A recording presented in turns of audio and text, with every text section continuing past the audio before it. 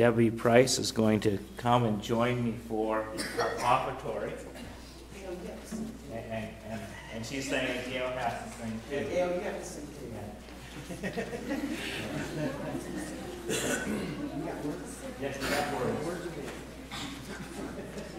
Yeah, Debbie decided to do this when she walked in today and saw the song on the order of service. And this is a song, well, John Prine says the best campfire song for organ donation that there is. Yeah. Excuse me, you know I am not shy. I will sing just about anything, but I don't know this song. So I'm going to defer to you, darling. Well, I've never sang with Charlie before, so we'll just see how it goes. But it's see, we're going to overcome our fears. It ain't Bach. But it does have one of the greatest opening lines ever written. Yeah. Woke up this morning, put on my slippers, walked in the kitchen and died. And oh, what a feeling when my soul went through the ceiling, and up into heaven I did ride. When I got there they did say, John, it happened this way. You slipped upon the floor and hit your head. And all the angels say just before you passed away, these were very last words that you said. Please don't bury me down in the cold, cold ground. I'd rather have them cut me up and pass me all around. Throw my brain in a hurricane, the blind can have my eyes, and the deaf can have both my ears if they don't mind the size. Give my stomach to Milwaukee if they run out of beer. Put my socks in a box and get them out of here. Venus de Milo can have my arms, well, I've got your nose. Sell my heart to the junk man and give my love to Rose. But please don't bury me down in the cold, cold ground. No, I'd rather have them cut me up and pass me all around. Throw my brain in a hurricane, the blind can have my eyes, and the deaf can have both my ears if they don't mind the size. Give my feet to the footloose, the careless, fancy-free. Give my knees to the needy, don't pull that stuff on me. Hand me down my walking cane, it's a sin to tell a lie. Send my mouth way down south and kiss myself goodbye. Please don't bury me down in the cold, cold ground. I'd rather have them cut me up and pass me all around. Throw my brain in a hurricane, but then I can have my eyes, and deaf can have both my ears if they don't mind the size.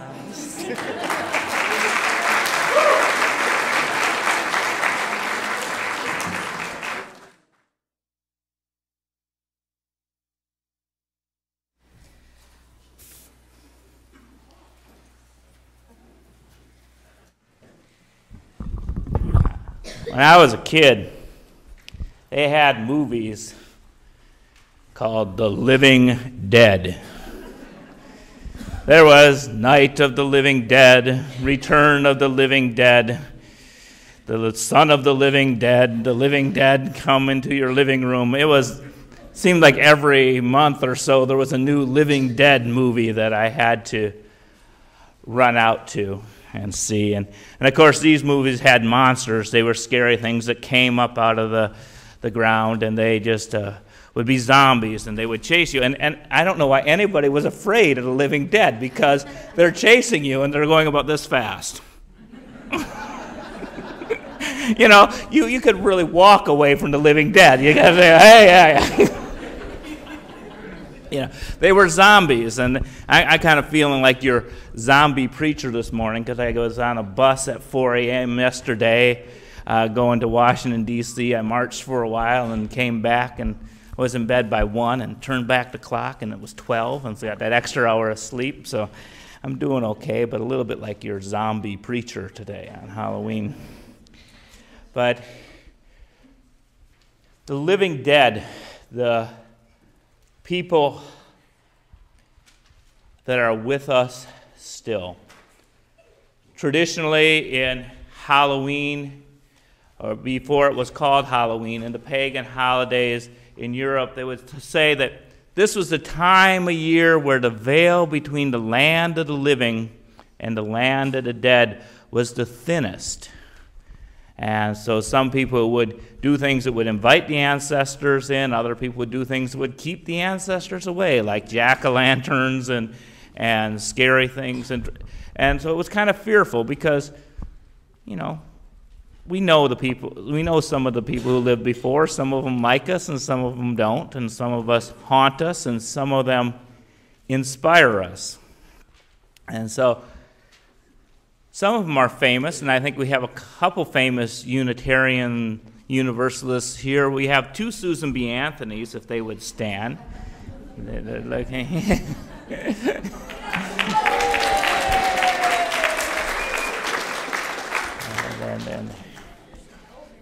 and I'm Henry David Thoreau. You might recognize me from the website. And there's other inspirational people here. Elvis is in the building. Yeah. And there's these people who are no longer with us in their bodily form. We can't have a conversation with them in words over coffee, but we are in conversation with them all the time. And whenever we consider what is it like, what does it mean to have equal rights for women, what does it mean to be civil disobedience? Yesterday when they rerouted us past the White House and wouldn't let us go down Pennsylvania Avenue but a block north on the other side of Lafayette Park, part of me said, gee, we could rush the barriers, and then I said, then I'd be arrested and I could be just like Thoreau. But I opted to dress like him and be here this morning.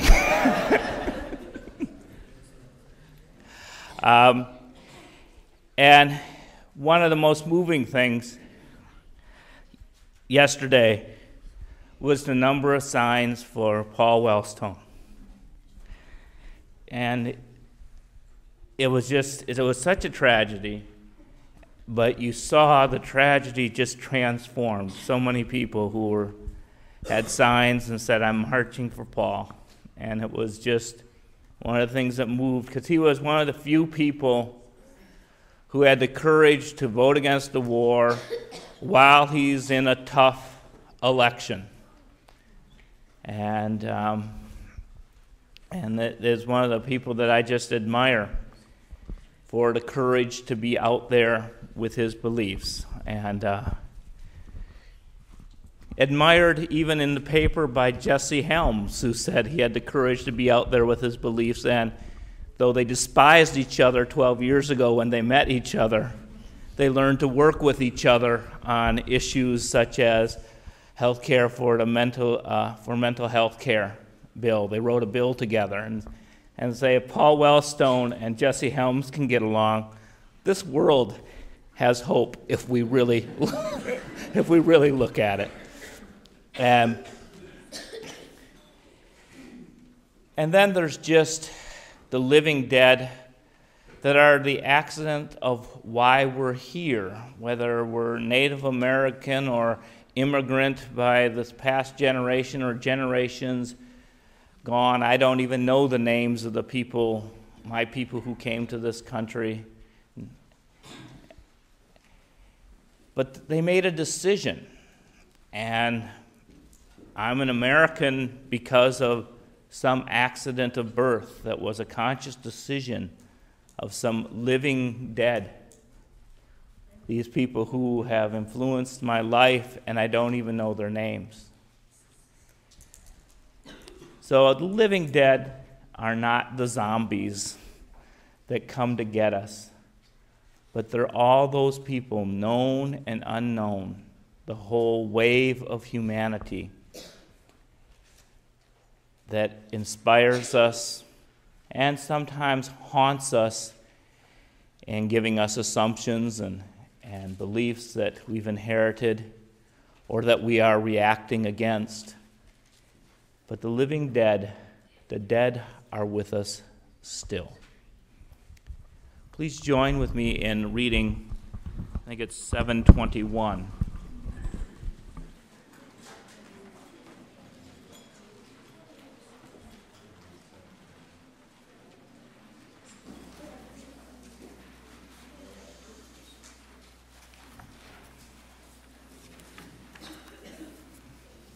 There is time at the end of this to mention the names of people who have inspired you. And so I just wanted to let you know as we begin that if you want to say the name of somebody at the end, we'll just have a moment of quiet and people say the name sitting from their seat where they are.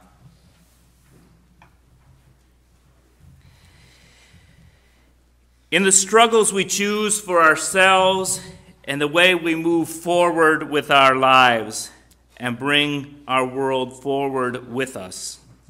It is right to remember the names of those who gave us strength and destroyed the living. It is right to name the power of our lives so live. We share a history with those lives. We belong to the same motion.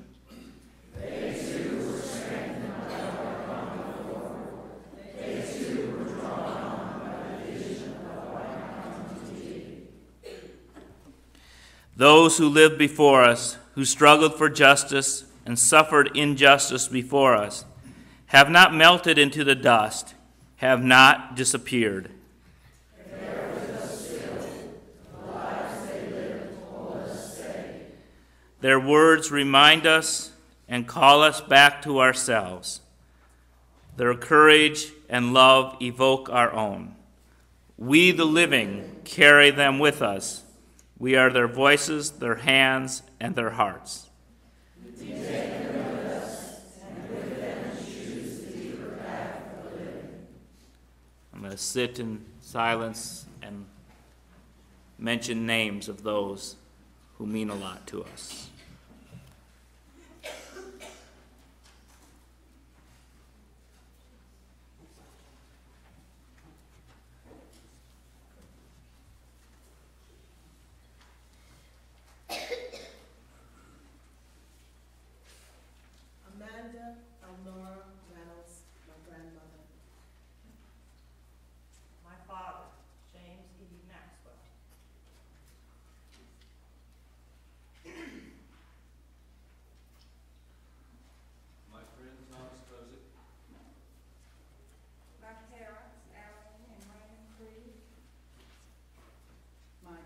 Rev and my mother-in-law, Carla Davis. Sylvia Mayo.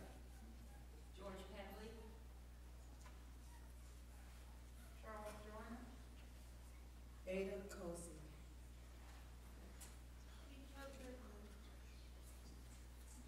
Bill Naylor and H.O. Goodman.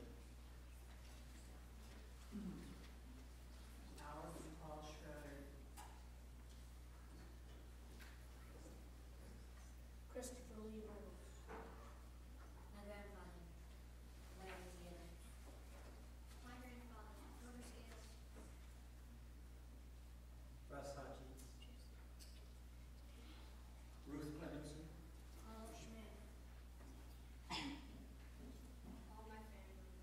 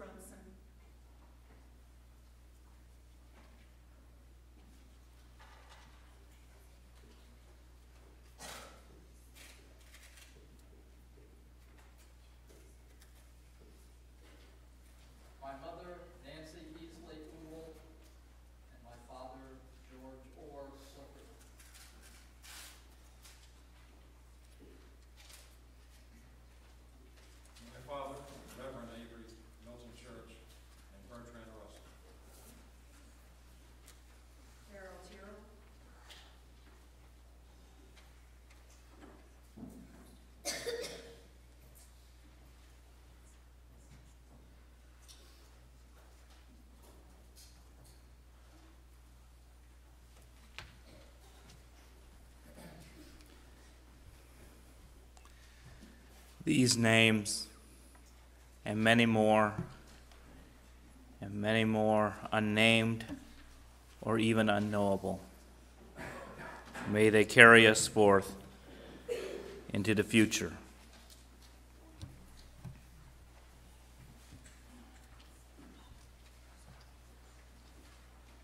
It is with that in mind that I invite people to come forward and light candles of hope.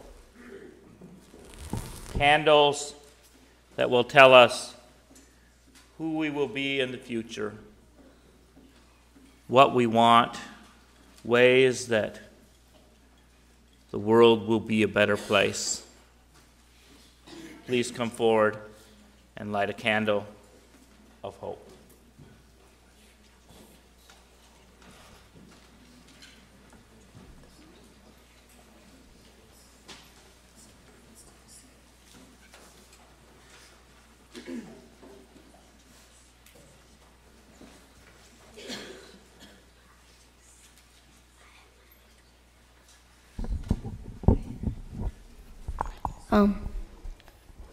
I'm Austin Schmidt, and I have a joy that the sniper was caught, and I forgot to say it on the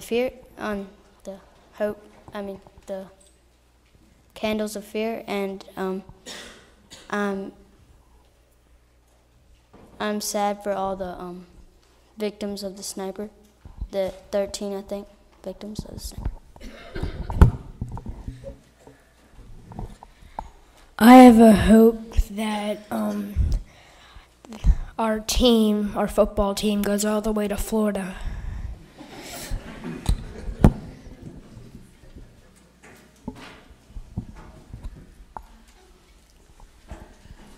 Our fellowship choir participated in a choir sing yesterday at Eno River. I have hope for the world when you have over 200 people singing in harmony, and it sounds that beautiful. We were all there, we had fun, and we sounded great. Let me address this too. Now, those of you who know me know I speak without prejudice or without bias. So what I tell you is the truth. Of the 10 choirs that sang last night, our choir was without a doubt the finest and the best in the entire district.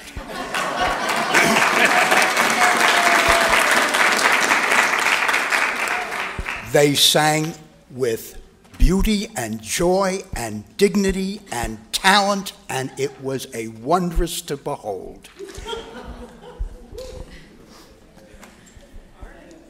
I'm Michelle Swanson, and my husband and I celebrated our 9th anniversary on Thursday, and I'm just very grateful that I have such an incredibly strong marriage and therefore an incredibly strong family, which includes you.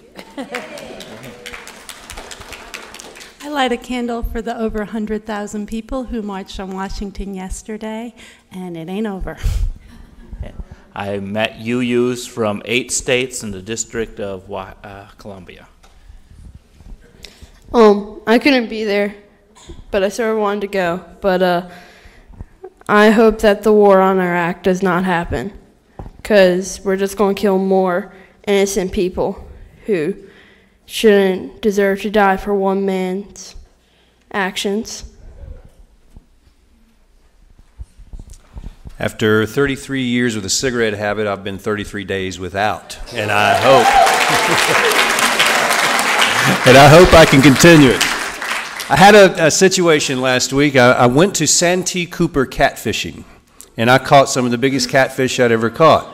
While I was on the lake, my wife told me that a tree had fallen from my neighbor's yard into our cars and my trucks and so forth. Thus, when I got home, I had to deal with the insurance agent. And the agent says to me, well, Mr. Lawing, we have deemed this an act of God, and we are not going to pay you a red cent. And I said, sir, what if I told you I were an atheist? How would you react? He said, then we would call it an act of nature. I said, then tell me one thing that happens in life that is not an act of nature. I've got a fight on my hands, and I'm going to win.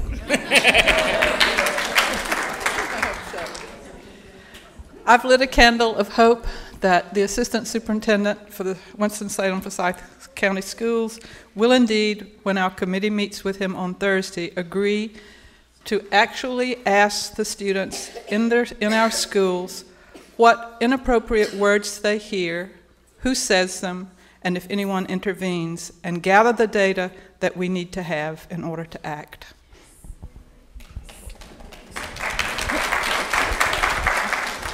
Hi, I'm Jim Campbell, and this is an auspicious service because just this week I had a note from the living dead, or I prefer to call it karma. I received a package from Japan, and this was a very beautiful package, and it had beautiful Buddhist stamps on it, and it was just magnificently done up. Inside was a book, and I thought it was sent to me by some medical publisher because it was a book on pelvic tumors. I don't know anything about it, by a guy by the name of Takahashi. Well, Dr. Takahashi was a resident of my father's way back in the 60s, when in those days to train a Japanese resident in the United States was almost unheard of, and there was a lot of prejudice going on, but Dad ignored all those sort of things and trained who he wanted. Well, Dr. Takahashi had dedicated this book to my father, who is over 22 years deceased at this point, and it was a beautiful reminder that one's karma does go on.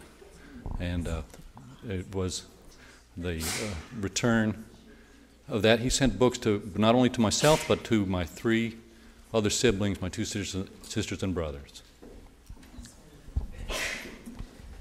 A year ago, my son Dylan and I started studying karate as a means of us spending more time together, and that's been a wonderful joy in and of itself. But yesterday, we both competed in our first karate tournament. And Dylan left the tournament with 2 gold medals. On the other hand, I left the tournament with a busted lip and a bleeding nose. What I got out of the tournament was a renewed awareness that I take shots a whole lot better than I give them. But we're going to keep doing this. It's been a bunch of fun. I have a joy that my brother's varsity football team made it to the playoffs, and I hope they win.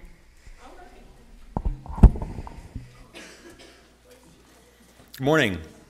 My name is David. I'm the Ghoul Unmasked.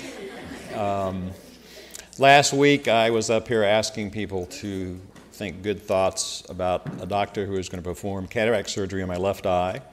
Well, I'm proud to say that I don't wear glasses anymore, and I have 20/20 vision in my left eye at a distance. So I'll still need reading glasses, but for all those who thought about me, thank you.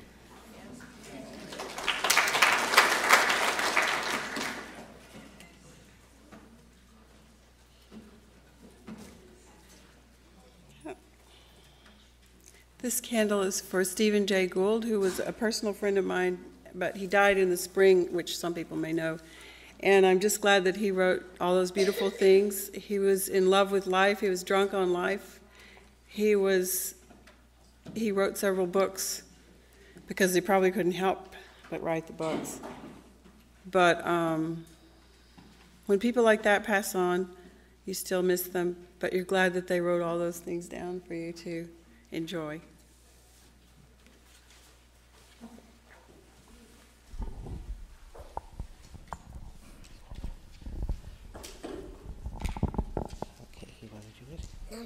You want me to do it? Okay. This candle is lit by Tiana, who has been coming to what she calls torch, which is her word for the church is torch, which I think even the candle is pretty great. We're lighting it for 2 reasons. One is for Tiana, who has her first wiggly tooth after seeing all of her friends and family get wiggly teeth, and also for her sister Miranda, who competed yesterday in a gymnastics tournament and won 5th place for 9-year-olds. Even though she's only 8, she's competing with 9-year-olds because of where her birthday is, and she won 5th place.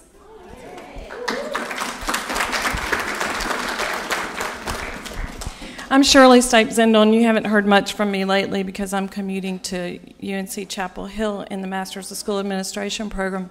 And on the weekends, I just want to sit quietly, either at home often or here sometimes. But what I'm really happy about is that the program there is really about fighting social injustice and economic inequality. We do a lot of exercises on learning about race relations and what we can do to improve things. On Tuesday, in one of my classes, we're going to do a presentation on homeless youth and what people can do to help homeless youth. And although I'm not a Republican and I don't embrace No Child Left Behind entirely, I do want to say that I've learned that one of the aspects of that law is that a homeless liaison has to be appointed for each school district. And I want to think about John Lee Malvo today, who was a homeless youth. And my prayer, and I do believe in prayer, and if you read the latest UU magazine, there's a whole article about that controversy there, which helps to empower me to talk about the fact that I do believe in prayer. I pray for John Lee Malvo, who was a homeless youth, who was in school in Bellingham, Washington. And no one really has come forward to say they remember much about him except that he sat in the library a lot. On Tuesday, my daughter Patterson, whose birthday is today, and who was a homeless youth for a short period of time back in 1992, will be going with me to Chapel Hill to talk to the 17 people in our Masters of School Administration cohort about what it was like to be a homeless youth.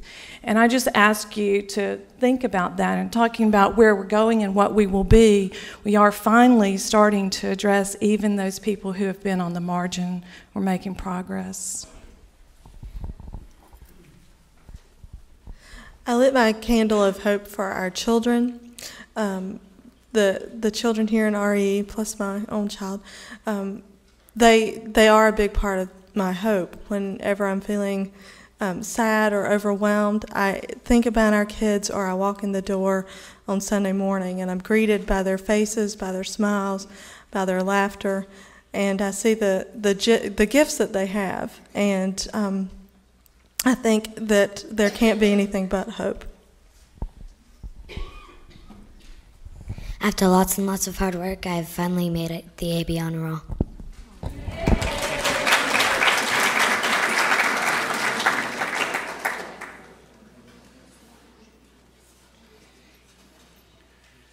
These hopes, we talk at Halloween a lot about spirits and evil spirits, but we have something in this room that fights them all, and I think it's embodied in our closing song, Spirit of Life. Let us sing 123 and bring that positive energy to us and carry it with us as we leave this place.